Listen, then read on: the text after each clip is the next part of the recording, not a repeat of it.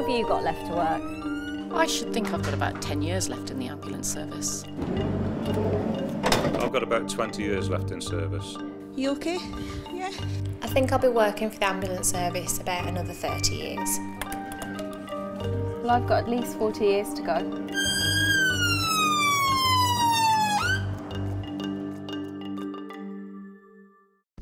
These days, people are working a lot longer, so there's far more potential to develop wear and tear in the body as it ages.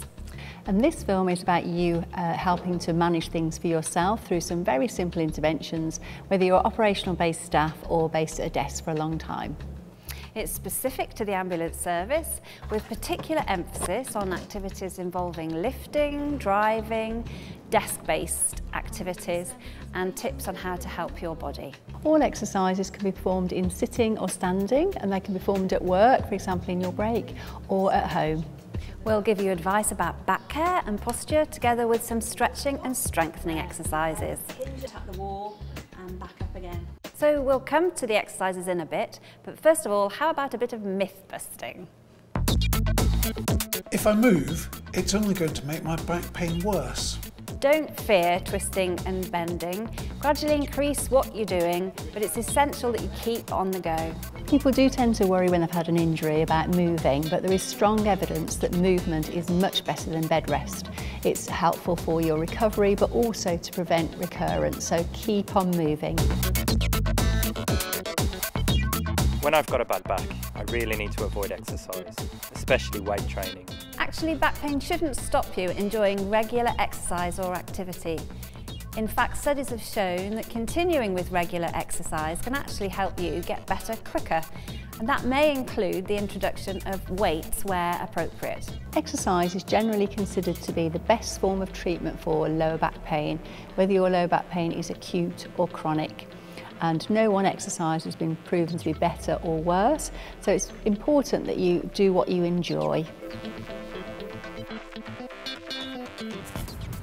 So if I did hurt my back, surely a scan would show everything that's wrong. Sometimes it will, and sometimes it won't. Even people with no back issues will have changes in their spine. So seeing the result of a scan can cause a person to be concerned, change how they move, and give themselves more problems. Research shows that scans correlate poorly with lower back pain. It's also true that people who have no back pain will show changes on scans or X-ray results, but in fact have no symptoms. So scans are not always helpful or necessary. Sometimes they can make you more anxious. If I'm in pain, then I've definitely caused some damage. We used to believe that, but recent research has changed our thinking.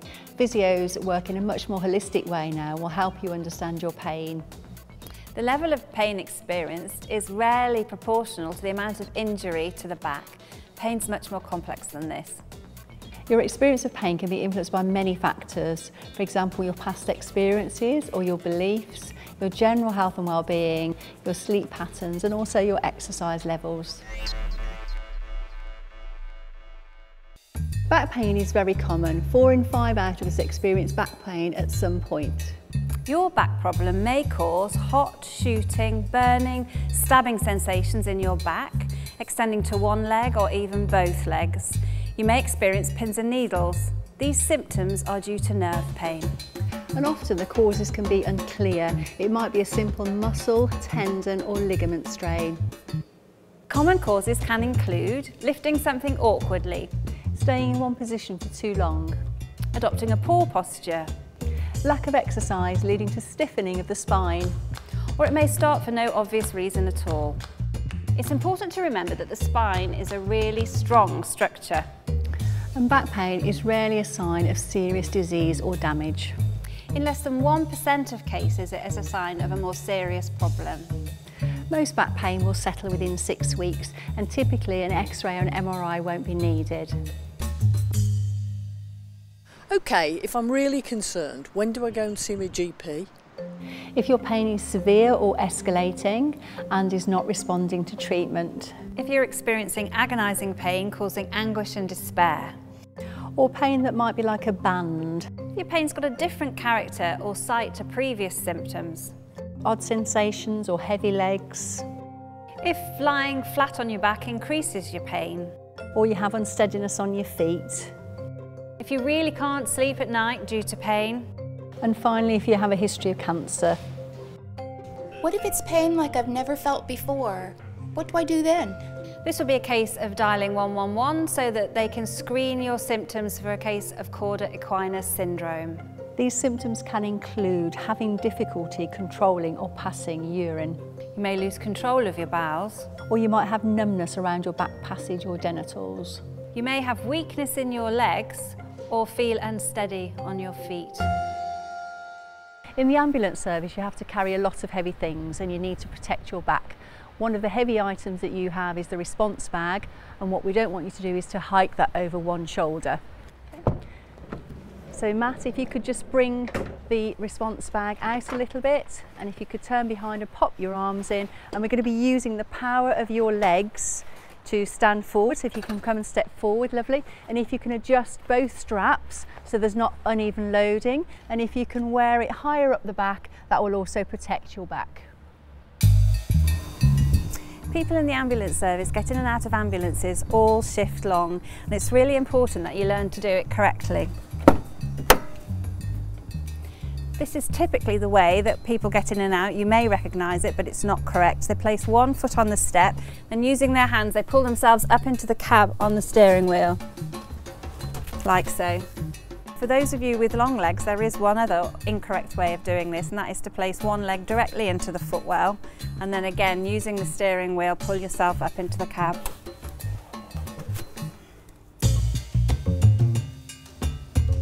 Place the left foot and then the right foot into the cab, turn, pelvis on the seat, and bring the feet across. Getting out of the ambulance can be a problem for hips, knees and back.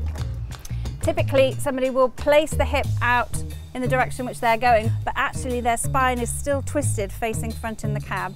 As they lower themselves out of the cab, they've only got one leg hitting the floor and there's repetitive stress on both knees. So the correct way to get out of the ambulance is to turn the direction you're going into. So twizzle your hips, so the feet are placed squarely on the foot plate, and then descend using the hips and thighs.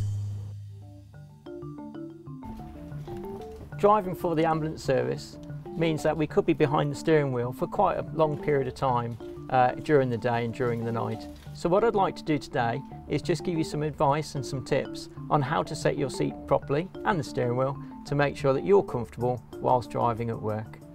I'd like to start with the top of the seat and with the head restraint. When setting the head restraint, I'd like to make sure that the top third of my head is in the top third of the restraint. And this prevents risk of injury in the event of an accident and prevents whiplash. So the next thing I'd like to do is adjust the lumbar support. I can twist the spindle, and this then pushes my lower back forwards so I'm not slouching, or I can reduce it just to make sure I'm not too far back in the seat. The next spindle that on the seat, the bottom one, is to adjust the rake of the seat. And what I can do here is I can adjust the seat so I'm not too upright against the steering wheel, and if I bring it back a little bit, I can then have a more relaxed posture, but I've still got a good grip on the steering wheel. As I come down to the seat now, I've got the height adjuster on the seat, which some vehicles have, so I can pull the button upwards and I can lower myself down or bring myself back up. It is important that when you set the height of the seat, that your eyes are in the top third of the windscreen so you can see the hazards on the road clearly. The other button I have here can bring the seat backwards or forwards to help with the height adjuster. Once I'm happy with this, I can come down to the bottom of the seat, and if I lift that handle up and pull it backwards, I can slide the seat backwards or forwards. Now what I'm going to do is place my foot on the clutch pedal all the way down and make sure that I've got a nice bend in the knee so that then I'm comfortable at the wheel.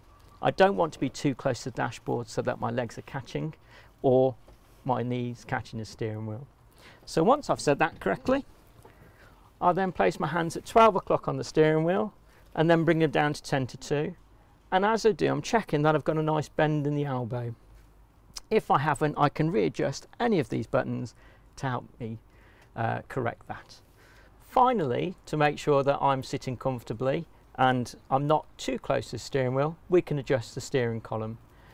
There's a lever down the bottom of the steering column that I can pull upwards towards me, and then I can adjust the steering column as necessary. I can push it away or I can pull towards me.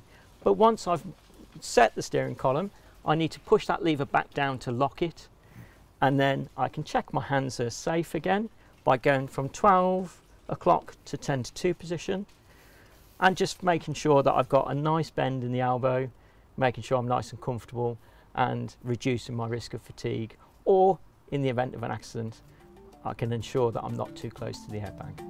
So I've given you some general tips on driving posture, but it's really important that whilst driving in emergency conditions, we maintain a relaxed posture so we don't create our own fatigue. We can, in difficult situations and tense situations, tense up our shoulder blades or lean over the steering wheel when we really don't need to. Remember, whilst driving in emergency conditions, remain relaxed and remain calm. There are exercises that you can also do in your vehicle to help your back and your neck muscles. The first is active sitting, squeezing both glutes, pushing my lower back into the chair, and from the sternum we lift your sternum, push the sternum against the seat belt so you're getting some extension in the upper back, the thorax. You can also do a neck stretch, so I'm going to stretch this side of my neck. I'm going to put this hand to anchor onto the seat, and I'm going to put this hand on my head and then gently stretch. So the left hand is an anchor, and then the right hand is gently guiding the head down to the side to get a lovely stretch all the way down here, and you hold for a good 30 seconds. When you get engrossed in your work, it's easy to start sliding down in the seat, and then you're not supporting your sacrum or your back, so that's to be avoided. The opposite, it's easy to get engrossed in your work and be leaning forward with the shoulders forward and your neck craned. Yeah, it's also to be avoided. You want your feet firmly on the floor, so not hooked around the chair or anything like that. They got like that or like that, yeah? Put extra load on your knee. Okay, so there's some examples of some poor posture. So now I'm going to show Sid how to do it correctly. So the first thing we need to do is to look at the height. So I can see already that your feet are dangling a little bit, so that means you tend to sit forward and your back's not supported. So if you can just pop your hands over to this side onto the lever that says lift. Perfect, lovely. Now I can see that your feet are now touching the floor, which is great. But if you come forward to the desk and pop your arms up for me, your arms are a little bit too high. So for you, you're going to need a footrest. So if you can just come back a little bit and I'll get the footrest for you. If you can come back, and then if you can adjust the seat's height again and lift it up a little bit higher. Okay. Lovely, yes, so ideally it pops just a little bit more. Oh yeah? Yeah, just a little bit more. Okay, lovely. So that you have your shoulders are relaxed, your elbows are at 90 degrees and your wrists are relaxed, so that's perfect. Also I can see that you're sitting away from the seat, so we need to adjust your armrests so they're at the right level. So if you could use this button here and just press up, that's it, lovely, and then just relax your arms here, lovely. So you want your shoulders relaxed, your elbows at 90 degrees and your arms straight onto the table, okay? So if you'd like to just adjust the other one and get that right. So the most important thing to remember is always make that adjustment. It's worth that investment at the beginning to protect your back. Yeah. If your job involves working at a fixed workstation, there are things that you can do to stay active in this position. So, walking forwards into the middle of the chair and with your feet placed firmly on the floor, hip width apart, and your hands resting on your thighs, keep your shoulders still. What I want you to do is to roll your pelvis back. Come back into neutral, sitting on the bones in your pelvis, deepen your glutes, and then rock forwards into what we call anterior tilt. And this can be a nice, slow, repetitive motion just to loosen off the back. So you might choose to do that 2 or 3 times in any one session. In that seated position, you're sitting in neutral now, you're going to tighten your glutes and extend from the pelvis, drawing the chin over the shoulders. Again, if I show you sideways on. So if we now go into that neutral position, you can contract the glutes so that you're sitting tall, lift the sternum and allow the head to fall back into neutral. From that position, you can interlace the fingers, place them behind the head, keep the elbows in parallel and then open out the elbows, which opens out the chest, and then extend from the thoracic spine. For stretching the forearms, again, you interlace the fingers, you turn the hands out away from you, extend the elbows, and again, sitting on tight glutes and a neutral spine, you're going to take those arms nicely above your head. You maintain that stretch for somewhere between 10 and 20 seconds and return. And with all of those stretches, again, we'd advocate that you do 3 in any one session. And the final thing you might think about is encouraging thoracic rotation, so the twist in the middle back. Again, with the feet placed firmly on the floor, keeping the nose in line with the sternum, you're going to twist to one side, add a little bit of extra stretch, maintain, come back to the middle, and repeat to the opposite side.